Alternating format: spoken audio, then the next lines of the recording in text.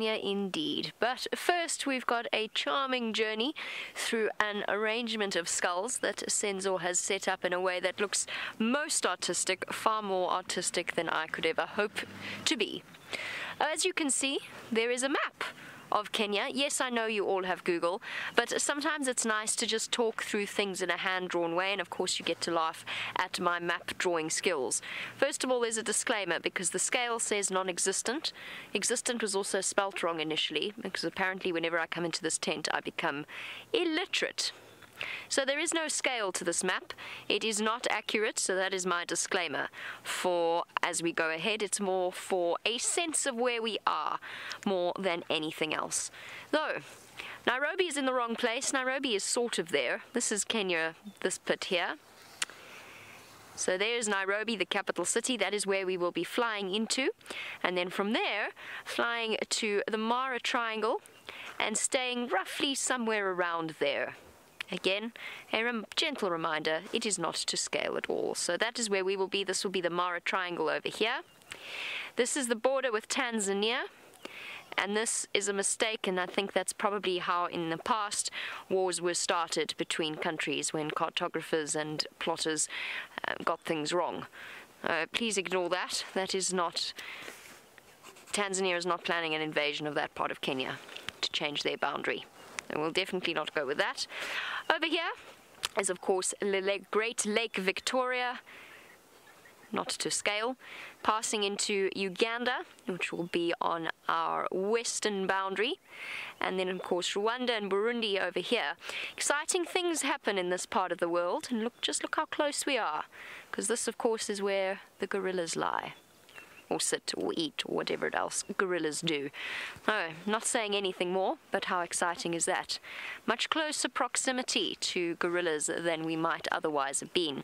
South Sudan, I don't think we're going to be going there anytime soon. I would prefer to not go to South Sudan at the moment. I'd love to go to South Sudan, but maybe not right now. The same applies to Ethiopia and Somalia. So those are our neighbors to the north.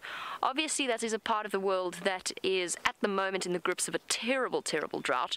And not just that, of course, all kinds of civil strife.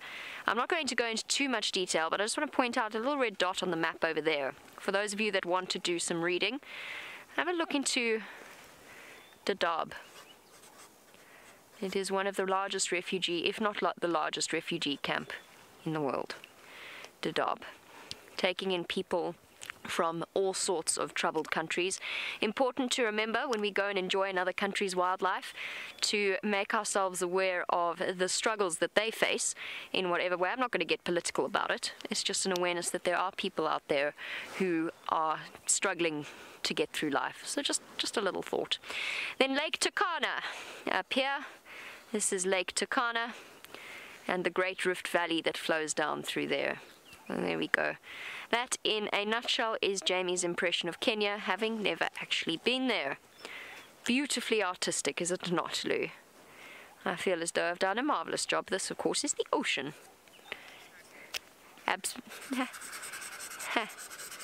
Lou's not impressed with my artwork. It's okay, Lou. I was never going to be an artist. As I once said before, my art teacher kindly said to me once when I was choosing my subjects for my final years of school, my art teacher just said to me, listen, don't even try. Just don't. It's not going to work out between you and art, which was actually very, very good advice. I did music instead. Right, what was that? Oh yes, Priscilla.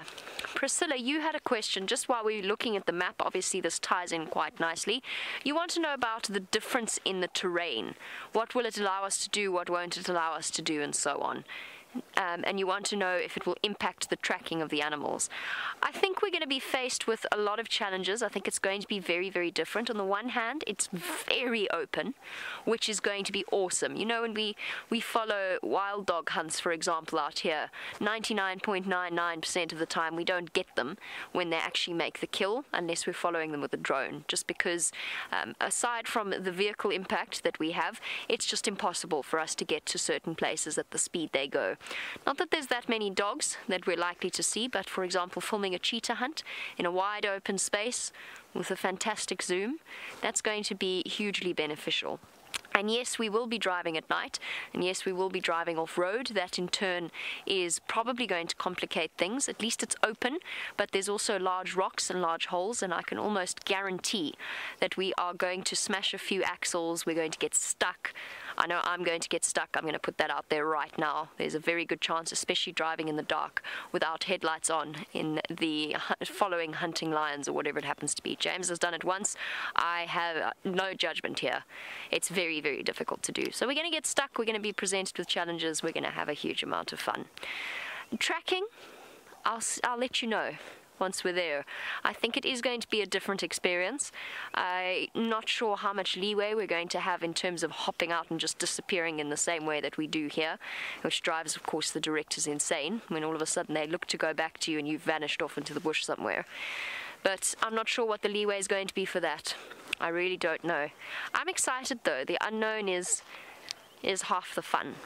So there you go, a little summary of Kenya and the interesting things we're going to see. This, by the way, oh, lost a lid.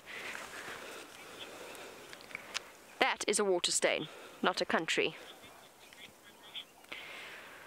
Lance, you want to know if I can show you the river crossings for the Great Migration? Not off the top of my head. I'd have to sit and double check on a map. So I could give you a completely mistaken impression. I don't want to go down that route. I'd rather look it up and double check for you first.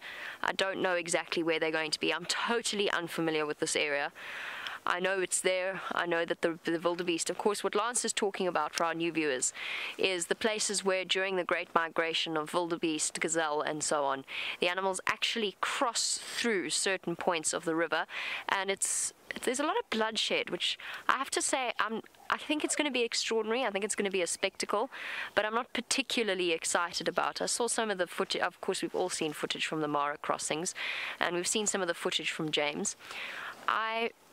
There may or may not be cameras up there at some point, keeping an eye on what's going on. So we'll just have to wait and see. Lance, apologies. I don't want to give you a false impression. I don't think that would be a very good idea at all. With promise of activity in the Mara, I think we all need to catch up on some rest beforehand, in just the same way Vutomi is doing.